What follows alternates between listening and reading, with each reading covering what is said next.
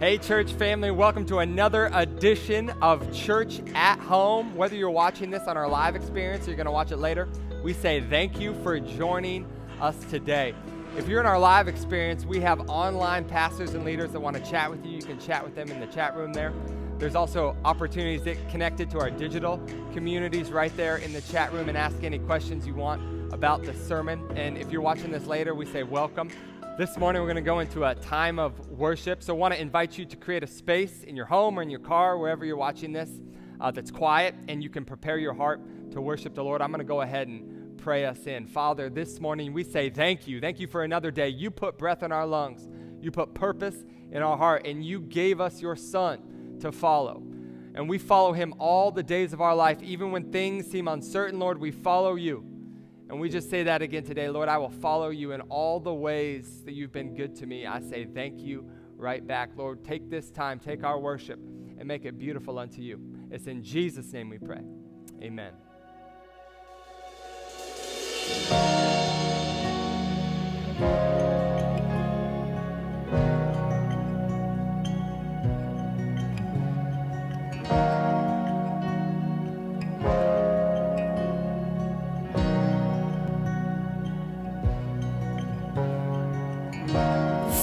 I spoke a word, you were singing over me. You have been so, so good to me. Before I took a breath, you breathed your life in me. You have been so, so kind to me. Oh, the overwhelming, never-ending, reckless love of God. Oh, it chases me down, fights till I'm found, leaves the 99, and I couldn't earn it, I don't deserve it, still you give yourself away. Oh, the overwhelming, never-ending, reckless love of God. No, when I was your foe, still your love fought for me. You have been so, so good to me. When I felt no worth, you paid it all for me. You have been so, so kind to me. Oh, the overwhelming, never-ending, reckless love of God. Oh, it chases me down, fights till I'm found, leaves the 99, and I couldn't earn it, I don't deserve it, still you give yourself away. Oh, the overwhelming, never-ending, reckless love of God, yeah.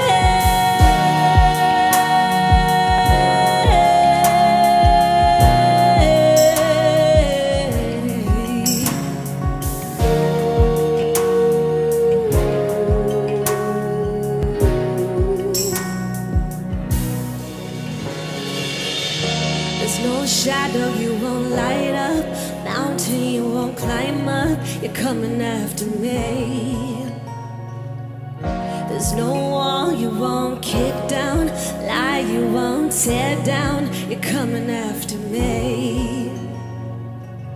There's no shadow you won't light up, mountain you won't climb up, you're coming after me. There's no wall you won't kick down, lie you won't tear down, you're coming after me. There's no shadow you won't light up, mountain you won't climb up, you're coming after me. There's no wall you won't kick down, lie you won't tear down. You're coming after me. There's no shadow you won't light up, mountain you won't climb up. You're coming after me. There's no wall you won't kick down, lie you won't tear down. You're coming after me. Oh, the overwhelming, never-ending, reckless love of God. Oh, it chases me down, fights till I found, leaves the 99, and I couldn't earn it, I don't deserve it, still you give yourself away. Oh, the overwhelming, never-ending, reckless love of God, yeah.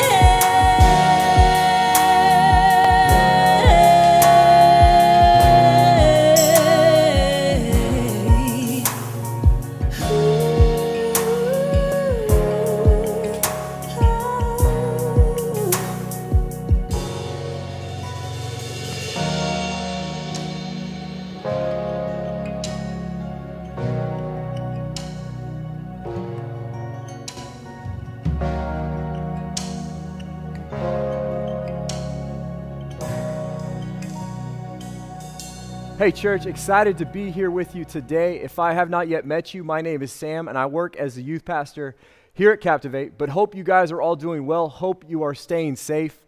But how many of you out there have been enjoying 2020 so far? It's funny because I had a coach in high school tell me there's no such thing as a dumb question, but that one might break the rules right there. 2020, it's been a crazy year, it's been an interesting year. It's been a year in which we have things and we're going up against challenges that we probably never thought we'd have to face. It's been a year in which things have happened that we probably never could have expected or predicted. But to give you just an example of maybe a challenge that we faced personally that we weren't having to expect or go up against, my wife and I, we got 3 young kids at home. And my oldest 2, they're in first grade and kindergarten. And over the last 2 months, my wife and I, we stepped into this brand new role, this role of being homeschool teachers. That's right, homeschool teachers. It's something that I never thought I'd put on my resume, but it's something we've been doing. And I just want to say real quick, props to all the teachers out there. You guys are amazing. It's amazing what you do each and every day, investing into the lives of our kids. I think you all need a pay raise, but as our lead pastor says, that's probably another message for another day. Anyways, as I've been saying, in my personal experience of being a homeschool teacher, I just have this urge that I need to reach out and write maybe an email to my kids' real teachers, letting them know that they had a misprint on the last report card that they had sent home with our kids. Because again, from my experience as a homeschool teacher, the word joy would be the last word I would use to describe their presence in the classroom setting. Maybe I have some other parents out there who feel the same way. But going on this one-word description, what is one word that you all would use to describe this first part of 2020? How has it been going for you? And this is the part of the service where I'd wait for some feedback, hoping to hear what you guys would have to say. And the cool thing is you can respond in our chat on the live service. So go ahead and let it be known there. But I'm just going to have to go with my next best option. So I got Caleb here, Pastor Cal, the worship and creative pastor here at Captivate. He's here with me right now. He's recording this with me. And so Cal, I think you are a man of the people. What would be one word that you think will describe 2020? Caught him off guard a little bit. What'd you say? Overwhelming. That's a good one. I think personally, I would have to go with the word crisis. Now, if we go to Google, great source for any information, we go to Google, Google defines crisis as this: a time of intense difficulty, trouble, or danger. And again, I think this virus, it fits perfectly in that. Again, a time of intense difficulty, check. Time of trouble, check. A time of danger, check. This virus basically sounds exactly like that, a crisis. But it's interesting because President JFK, he once said this. He said, when written in Chinese, the word crisis, it's composed of 2 characters. One represents danger, and the other one, it represents opportunity. And I believe that's true in today's case. Every crisis is also an opportunity at the same time. And I don't think it's any coincidence that a new church like Captivate has been in operation for only a year and a half. And we've seen God move in some amazing ways in this first year and a half. Like to be able to move into a multi-million-dollar building on the 1-year anniversary. That's unheard of. Or to see growth in church attendance that's 5 to 6 times that of the national average of a church in America. God's moving in some incredible ways, yet I don't think it's any coincidence that Wes, our lead pastor, in January, given all the growth that we're going through, he leads us into this series titled Slowing Down, to slow down. A series in which if you were to go to the experts, the people who know church plants, who know churches in them themselves, they probably would have said, that's actually the last thing you probably should do. You don't want to let off the gas pedal, but you want to push that throttle all the way to the floor. You want to seize on the momentum that you have right now. You want to make most of the opportunity that God has given you to continue to grow. But it's amazing because I think through Wes's decision to bring us into this series, to slow down, it actually prepared our hearts for what this opportunity now presents itself in this crisis. It prepared our hearts to be ready to make the most of the opportunity that we now see in this crisis. I also think that in his decision, he just basically exemplified and showed us the wisdom that's seen in Proverbs 3:5, where we're not relying on our own understanding, but we're simply trusting in God, trusting in what he's leading and being obedient and how he's doing that. But this crisis right now, I truly believe it's an opportunity for all of us to slow down. Yeah, it may have been forced on us. It may be something that we did not want to do, but we're here, and it's an opportunity. It's a unique opportunity we may never see again or never have again. But how are we going to use it? How are we going to use this time to grow in our relationship with God, to grow in knowing who he is and who he's meant to be in our lives? How are we going to use this time to slow down and simply fall more in love with him? And today, I'm excited to continue our series that's titled Don't Wait. I hope you have been enjoying it as much as I have. And today, I'm going to share with you a message that I don't think any of us should actually wait any longer for us to pursue and to go after, and that's for you to begin living your purpose. Now, I'm not sure what you think when I say that phrase, living your purpose. I'm not sure what you think or what you feel. Maybe for some of us in here, you just have like this gut-wrenching feeling or this hole in your stomach as I say that phrase because you think to yourself, I have no idea what that is. I don't even know where to begin. Or maybe you get excited when I say that phrase, to live out your purpose. You're like, yes, God, I know you have a purpose for me, but what does that maybe look like right now? What does that look like in the midst of a pandemic? Or maybe for some of us in here, for some of you watching today, when I say that phrase, living out your purpose, you may even have a feeling or a thought of anger or frustration towards God because you're thinking to yourself, God, I was living out my purpose, but then it was taken from me. It was taken from me because of this virus. So I'm not entirely sure where you're at. I'm not sure what, again, you think or what you feel when I say that phrase, living your purpose. But I do know this, that each and every one of us, we all still have a purpose to live. And I know the reason is that because when we say yes to Jesus for the first time, when you say yes to Jesus, come in, be my Lord, be my Savior, be my everything, there's a reason why we're all not immediately vacuumed up to heaven in that moment. And the reason is because God still has a purpose for you to live out. It's a purpose that you can live out regardless of what's happening in your life. It's a purpose you can live out regardless of if we're in a pandemic or we're not in a pandemic. And it's a purpose that we can begin to live out as we see each day as a gift from God to live out this purpose that he has for you. So I'm excited because today's message, I've titled it, Don't Wait on Passion. That's right, don't wait on passion. And some of you be thinking like, did he just mess up his words? I thought we were going with purpose today. Why is his message titled about passion? And I'm going to say this because for 99.9% of my life, I always thought my purpose was tied to the things I was doing. I always thought my purpose, maybe it was me being like the best son or the best brother, the best friend, or as I grew older, maybe it was me being the best husband or the best father to my kids. Or maybe I always saw my purpose as I got into my career. Maybe it's tied up or wrapped up in a career, like being a pastor. I mean, that seems like a noble purpose from God, right? But hear me out just real quick. The things that we all do in life, how well we perform at being a spouse or being a parent, how well you perform in any given career, all those things are temporary, but God has made you for eternity. And I believe that your purpose, it's not lived out through a temporary performance, but it's lived out through an eternal passion. And today we're going to be reading at Matthew 25. Matthew 25, verses 31 through 40. So if you have a Bible, go ahead and flip open. But also, we got this really cool feature on the live stream. If you're watching right now, you can open up the Bible and follow along with us. Or if you happen to be like me and you're just a little too lazy, we're going to show the text up on the screen as well. But anyways, Matthew 25, just to give you guys a little bit of context. This chapter, it comes at the very end of Jesus' ministry. So this is one of the last things that he's teaching his disciples. But in this chapter, we see three different parables. Three different parables. And the first two, the parable of the 10 bridesmaids and the parable of the 3 servants, they actually speak specifically to maybe what our purpose looks like. They talk about how we're to use the gifts, the talents, the things that God has given us, our resources, to give them back to him and to make sure that we glorify him. And they also share the truth that we're to live our life in such a way that we're always ready, always expectant for him to come back in the second glorious return. But this third parable, the one that we're reading from today, it's known as the final judgment. And again, it's found in verses 31 through 40. And there's a lot of different opinions out there when it comes to this parable on the final judgment. There's a lot of different opinions. The details, the who, the what, the when, all that is still heavily debated among scholars. But I think from this passage, Jesus, he makes it clear that his purpose for us, it's not fulfilled through a particular task or action, but it's fulfilled through an unrestrained passion for him.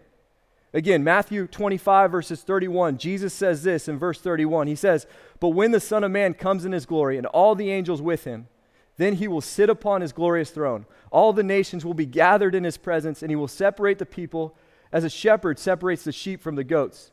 He will place the sheep at his right hand and the goats at the left. Then the king will say to those on his right, 'Come, you who are blessed by my Father, inherit the kingdom prepared for you from the creation of the world. For I was hungry, and you fed me. I was thirsty, and you gave me a drink. I was a stranger, and you invited me into your home. I was naked, and you gave me clothing. I was sick, and you cared for me. I was in prison, and you visited me.'" And I think as we go through these actions, we can agree that these actions in of themselves are good. In fact, it reminds me of what it says in James 2, that these actions actually would validate the faith that we claim to have in Jesus. And I think these are the actions that we all desire to do as followers of Jesus. But here, I don't think these actions actually describe the purpose he has for you. In fact, I think Jesus sheds a little bit more light on what that purpose looks like in the next few verses. Verse 37, he continues. Jesus says this. He says, "Then the righteous ones will reply, 'Lord, when do we ever see you hungry and feed you, or thirsty and give you something to drink, or a stranger and show you hospitality, or naked and give you clothing? When do we see you sick or in prison and visit you?' And the king will say, 'I tell you the truth. When you did it to one of the least of these, my brothers and sisters, you were doing it for me.'" You were doing it for me. That's the part that really sticks out. Now, I think it's obvious that when Jesus, he's talking about serving other people, that he wasn't literal in the fact that his disciples, that we, his followers, were literally serving him, right? As we're loving other people, we don't literally see Jesus as we're serving them. In fact, it says this because in 37 and 39, we see how they respond. They're like, "Jesus, what are you talking about? I don't remember ever giving you food. I don't remember ever giving you something to drink. I for sure don't ever remember seeing you naked, so how could I have given you clothing?" And they probably respond, "I hope you weren't the guy that I saw in prison. So how did we do all these things?"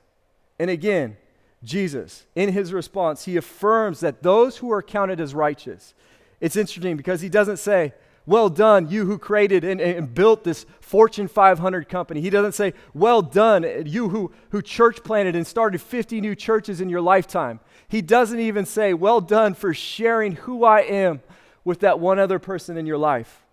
But he makes it clear that those who counted as righteous, are those who love him by loving others.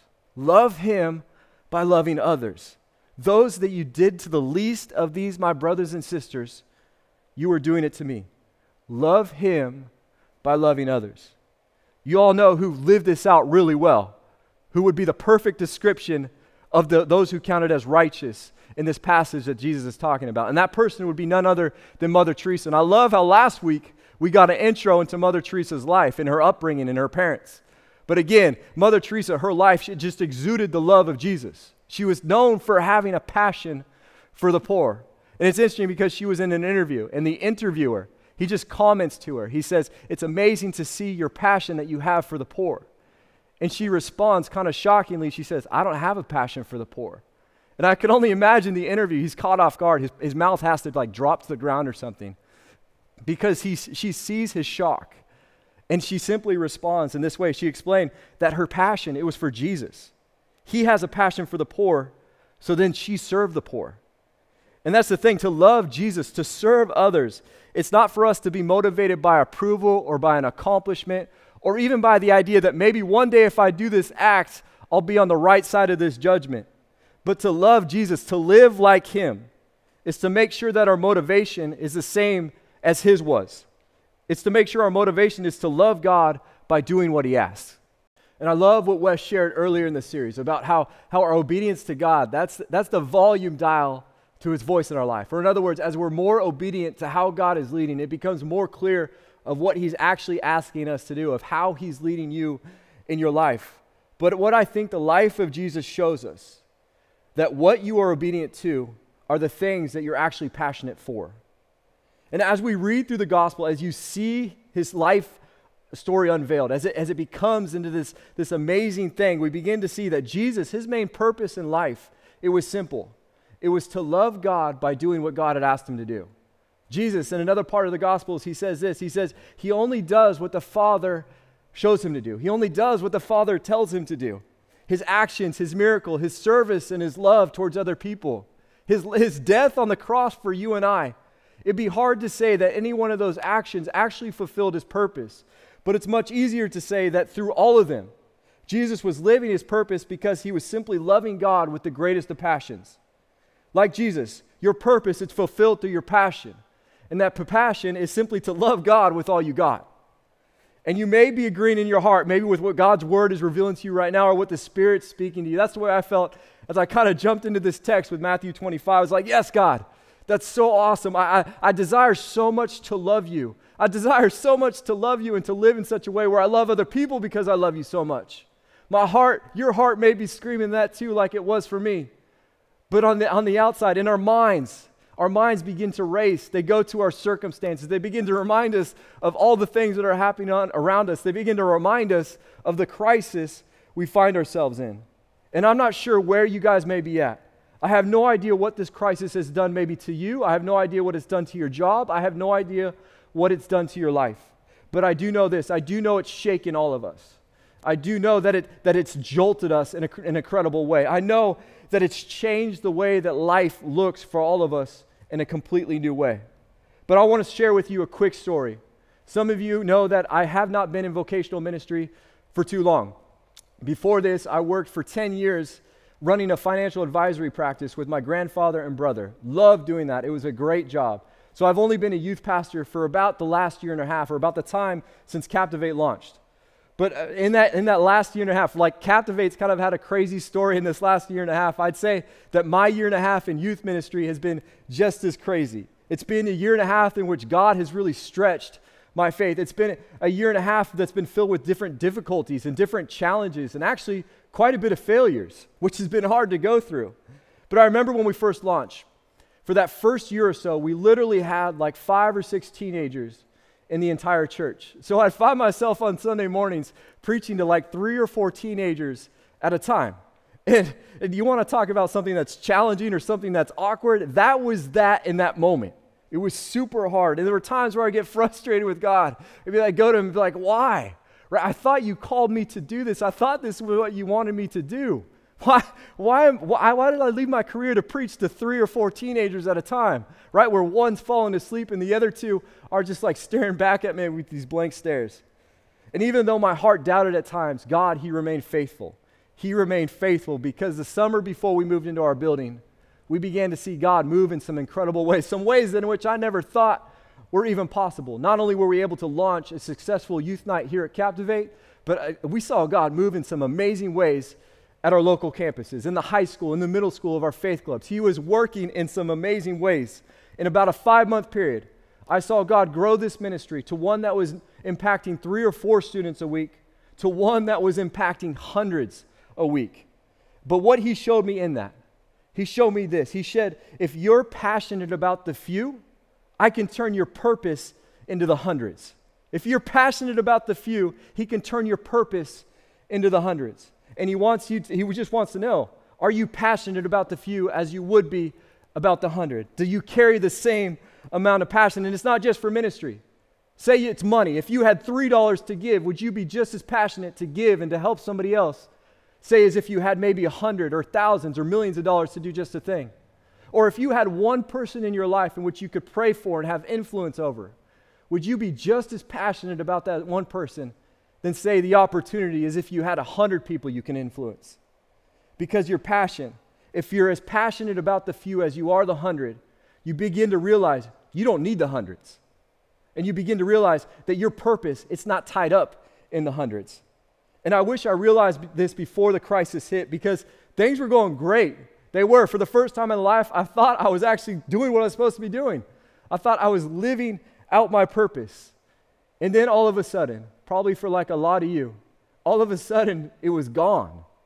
It was taken away. It was just like that. It like disappeared. And I was hit. I was shaken. It was a challenge. It's something that was hard to process, and I think it's something that I'm actually still processing with God. But in it, He's been showing me that when things are stripped away from us, it reveals exactly where you are placing your passion in life. And based on my reaction to the whole thing, to the virus, I could say with confidence that my passion, it wasn't 100% on God, but actually it was more so on what I could do for God. For me, living out my purpose, it had to do with my ability. I had seen it, my purpose, as the success or the failure of me as a youth pastor. But here's the thing. God, He's not in love with what you can do. He's in love with you. Again, He's not in love with what you can do. He's in love with you. He did not give up His life to get something out of you, but He gave up His life to live in you. He gave up His life so that you can know intimately the God of the universe. He gave up His life so that you can just have the smallest understanding of how much He truly loves you. He gave up His life so that the King of Kings can become your greatest passion in life. So will things ever go back to normal? It's hard to say. I hope so. But in the same breath, just as I hope that things go back to normal, I hope that I go back a little bit changed. I hope I go back changed in the way of where I'm actually directing my passion in life. You see, through all this, God has convinced me that living out your purpose, it doesn't start with a resume, it doesn't start with a degree, but it actually starts within your own heart. Jesus, in Luke 6:45, He says this. He says, out of the virtue stored in their hearts, good and upright people will produce good fruit. But out of the evil hidden in their hearts, evil ones will produce what is evil. For the overflow of what has been stored in your heart will be seen by your fruit and will be heard in your words. Again, I just love that last part. For the overflow of what has been stored in your heart will be seen by your fruit and heard in your words. Or in other words, it's going to be obvious what's inside of you. It's going to be obvious about what your heart is chasing. It's going to be obvious to the world around you of what you're passionate about. But I believe I believe that as our passion for Him grows, as He becomes our greatest passion in life, His beauty begins to naturally be reflected through us to those around us. But speaking of just things that are beautiful or things that take your breath away, how many of you have had the opportunity over the last few weeks to go to some of our local beaches at night and see the bioluminescent waves? Cal, have you had a chance to see them? No, not yet. I don't know if they're still going, but about a few weeks ago, we drove by, and for the first time I ever seen this, it was incredible. It literally blew me away. Like we were driving down Sunset Cliffs, and it was hard for me to put my attention back on the road as I was driving because these waves, as they crash at night, they just glow this amazing, bright, luminescent blue color. It's beautiful. There's no other way to describe it. But these bioluminescent waves, the science behind it is actually somewhat interesting. Essentially, it's caused by these organisms called phytoplankton. And maybe you're like me, you fell asleep in high school biology class that day. But according to Google, these phytoplankton, they're microalgae, but they are a living organism. But they act essentially as like the glue for our ecosystems and our oceans. But here's the thing. Yes, they move and they swim like a creature, but they process energy similar to that of the plant. Or in other words, they need light to survive. So if you go to the ocean during the day, all you'll see is like this icky, ugly, reddish brown color in the ocean. And that's essentially the phytoplankton. They're trying to get to the surface. They're trying to get as much exposure to the sun and to the light as possible. But at night, when these phytoplankton, when they're agitated, when they're jolted, when they're shocked, when they're caught off guard, like with a wave crashing over them, they have this natural self-defense mechanism built into them, and that's when they emit this amazing color, this bioluminescence. And again, it's something that they don't have to work at. It's something that they don't have to try to produce, but it's something that comes naturally from within them. It comes from the inside out. And like the phytoplankton, I can't help but think when the world comes at us hard, like it is right now with this virus, when we're jolted in an unexpected way, what's your natural reaction? Your words, your actions, what is it letting known to the world around you what's inside your heart? Because like the phytoplankton, you and I, we were made to shine and making known this incredible light that's within us, regardless of what's happening around us. We were made to show that joy is possible in a circumstance where joy feels like it's the furthest thing that can actually happen. Or peace in a situation where people are afraid, they're terrified, they're not sure what to do. You were meant to share this light. But like the phytoplankton as well, we can only do this. This can only become a natural reaction if we're willing to spend time in the light, if we're willing to spend time with God. And that's the thing. You see, there is no replacement for intimacy with Jesus. There's no replacement for intimacy with Jesus. None. Nothing comes close to feeling your passion for God like just being with him, simply being alone with him. And it makes me think of just the amazingness of this relationship with him. But like any relationship, like any great relationship, it's going to take a little bit of work. It's going to take a little bit of effort. And I think God, he's actually given us relationships with other people we can be close and intimate with, to actually show us what's required if we desire the same thing in a relationship with him. So for me, the first relationship I think about is the relationship I have with my wife. I love her to death. I could not imagine life without her. But I also could not imagine a life in which my relationship with her was stagnant, in which it wasn't growing, in which I wasn't discovering more of who she is, or more of the ways in which we work together, or discovering more of the ways in which I can love her in just different situations. But this growth, the growth that we desire in this relationship, yeah, it takes effort and it takes work, but I know it's going to happen because I love her and I have a passion for her. But as I think about my relationship with my wife, I think of some of the basic, necessary things that are required for not just this relationship to function, but for this relationship to actually grow and to thrive. And then I begin to think, am I missing some of these things in my own relationship with Jesus? The first thing I think about when it comes to any relationship that's absolutely necessary is communication. And we all know that communication, it's a two-way street. But if you were to take inventory of your prayer life, if you looked at your own prayer life, would you say that that is true about your relationship with Jesus, that communication is indeed a two-way street? For a lot of my life, I would say that it was definitely not the case, where I was doing essentially 100% of the talking. And God has been showing me that prayer is not meant for you to talk at God, but it's meant for you to talk with God. And maybe you're like me. Maybe you need to make your relationship with Jesus look a little bit more like a normal relationship, a relationship that you have with another person where he actually begins to do more of the talking and you begin to do more of the listening. And maybe we start taking some of his advice like in Psalms 46, where we simply are still. We're still before him and we remember who God is. It's not us, but it's him. And not we're just still, but we actually come before him. Maybe we're asking him questions as we go throughout the day. Maybe in our prayer time, we come before him not with our request, but we go, God, what is it that you want to share with me? What is it that you want me to pray about right now? What is it that you want to make known to my heart? And if communication is number one when I think of things that are required for any relationship, I think a close second has to be quality time. And I think, have I missed any of this in my relationship with Jesus? Have I missed any of this quality time that I so value and need with other relationships? And again, like the phytoplankton and the example we had there, if I'm not spending enough time in the light, if I'm not spending enough time in God's presence, it's going to be obvious to those around me, right? My wife would be the first one to tell you if I've actually spent time with Jesus that day or if I haven't. And I begin to see it in my own actions, in the way I respond to certain situations, in the way I respond to homework during homeschooling. I can see it in the way I respond. I know or not if I have been with Jesus. That quality time, it's so important. But what he's been showing me in these last 2 months of quarantine is there's these opportunities. There's these opportunities to establish some new rhythms. And one of my favorite rhythms in which I've been able to actually spend a little bit more quality time with him has been as simple as going on a walk around the block. It's like a third of a mile, and it maybe takes me 12 or 15 minutes. I go at a slow pace. but it's been a time in which I basically need every single day. It's a time in which there's no work, there's no kids, but it's simply me and God. It's simply me being able to be with him. And as I begin to spend more quality time with him, I begin to sense it within myself. Again, that peace, the joy, it comes in a way that, again, we don't think is possible.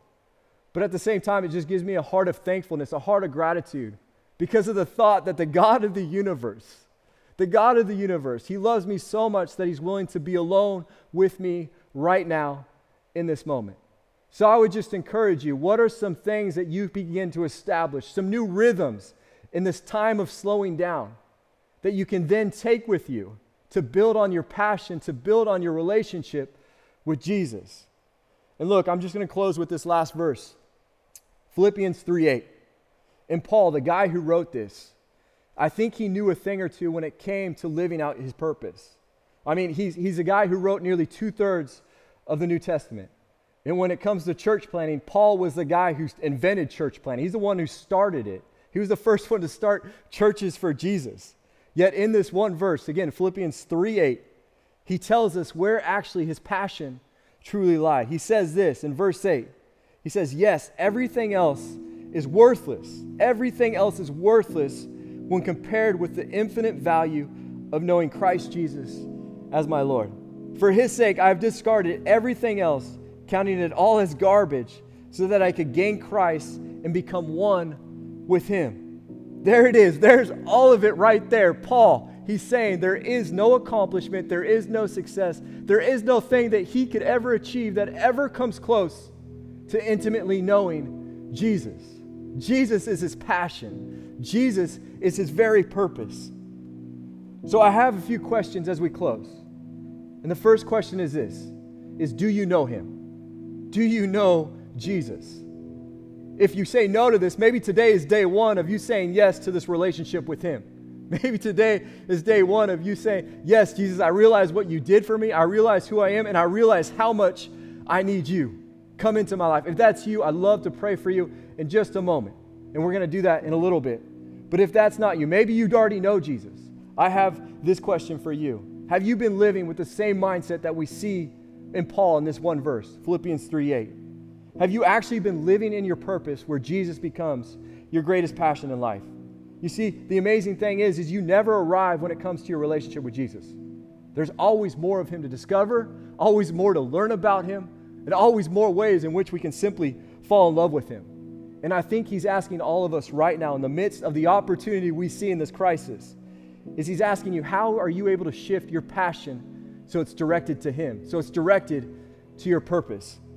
And how will you use this unique opportunity to invest in this relationship with him? Let's pray real quick, church.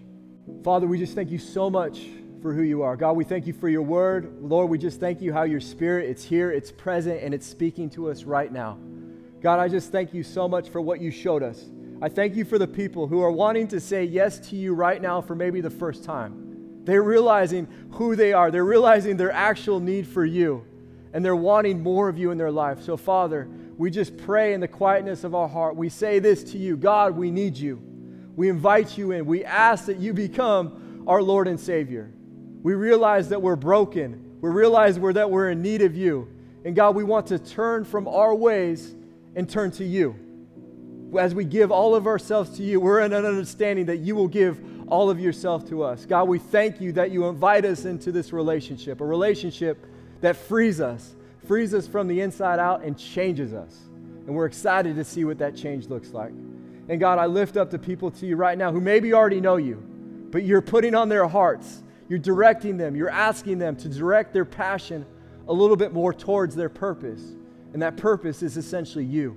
Show them, Father, show us, show me how we begin to love you in a better way by simply loving those around us. God, we thank you so much for the passion that you showed for us, how you went to the cross. You gave all of you were, Father, just so that we can know you. God, we thank you so much for your word. We thank you again for being here right now. Lord, we ask that the things you are doing right now in our hearts, that they create a real change. They not only create a real change in us, but they create a change in the relationship we have with you, and they create a change in the world in which we find ourselves in. Thank you, Jesus. We love you so much. It's your name we pray. Amen. Hello, church family. As we get into worship, we're going to be singing a new song. It's called The Blessing. This song comes straight from Scripture. It's a blessing of God's favor upon families and generations to come. And as I was thinking about the generations to come and how Pastor Sam was preaching on intimacy with God and living out your passion, I thought of someone in my life who's really lived out that passion and intimacy with God. That person is my grandma, and I've been able to really see her live out that true, real relationship with Jesus. And I just know that from her faithfulness and her belief in God has passed down through the generations. And there's a part in this song that says, may his favor be upon you from generations to your families and your children and their children. And it's such a powerful song. And let it be a reminder to us that as we live out our walk with Jesus, that it's a real intimate relationship with him, that we know it's not just doing something for us, but it could be doing something for the generations to come, for our families and our children. And I just want to encourage you that as we sing this song, just be praying that blessing over your families, and we're praying that over your families as well. Join in with us right now.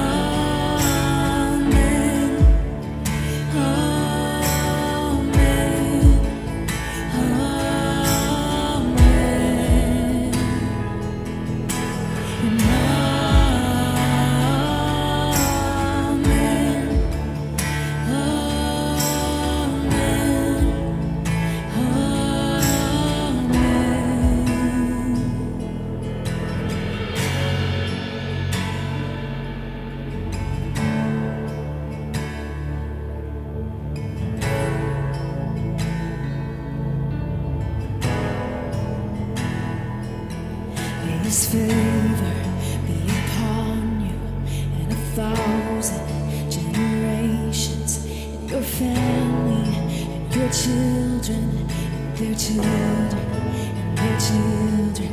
May His favor be upon you and 1,000 generations, and your family, and your children, and their children, and their children. May His favor be upon you and 1,000 generations, and your family, and your children, and their children, and their children. May His favor be upon you and 1,000 generations, and your family, and your children, and their children, and their children. May His presence go before you and behind you and beside you, all around you and within you. He is with you. He is with you in the morning, in the evening, in your coming and your going, in your weeping and rejoicing. He is for you. He is for you. He is for you. He is for you. He is for you. He is for you. He is for you. He is for you. He is for you.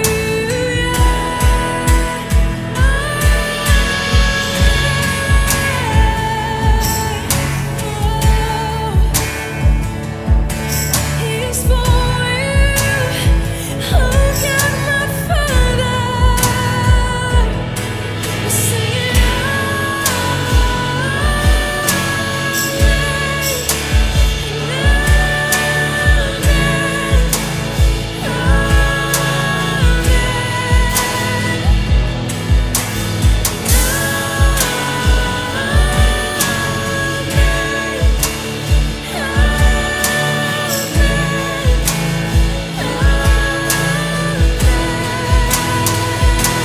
always favor be upon you and 1,000 generations, and your family, and your children, and their children, and their children. May His presence go before you and behind you and beside you, all around you and within you. He is with you. He is with you in the morning, in the evening, in your coming and your going, in your weeping and rejoicing. He is for you. He is for you. He is for you. He is for you. He is for you. He is for you. He is for you. He is for you. Sing amen.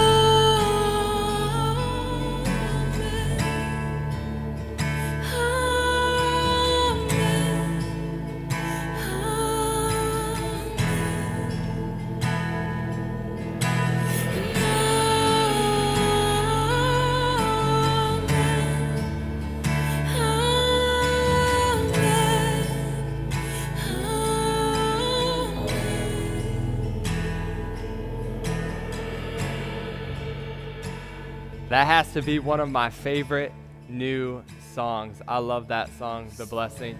And we really find in it this beautiful truth that God is always with us and He always goes before us. And so wherever you are in life, we pray this time has blessed you.